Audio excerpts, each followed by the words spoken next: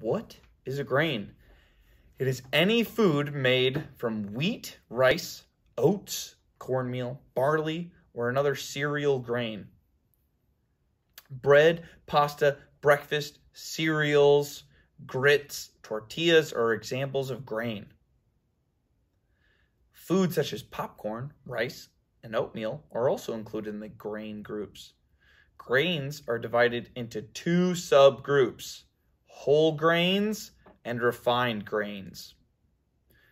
What are some examples of healthy grains? Whole grains, which contain the entire kernel, are healthier than refined grains. Examples of whole grains are whole grain flour, cracked wheat, brown rice, buckwheat, quinoa, wild rice, oatmeal, whole corn meal. Refined grains are the unhealthy version of grains. They are stripped of their nutritional value to have a longer shelf life. Examples of refined grains are white flour, white bread, and white rice, sugary cereal. Whole grains are healthy because they have lots of nutrients in them.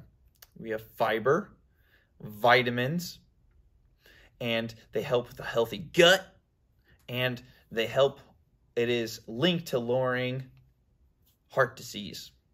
The reason why refined grains are unhealthy is because they've been stripped of all those really good nutrients, and they're just leaving you with empty calories, meaning there's no nutrients with the calories. Now you're asking, well, I love white pasta and white rice and white flour.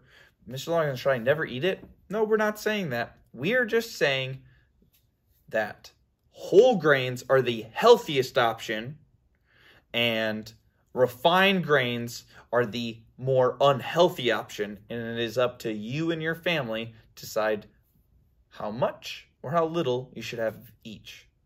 Thanks for listening.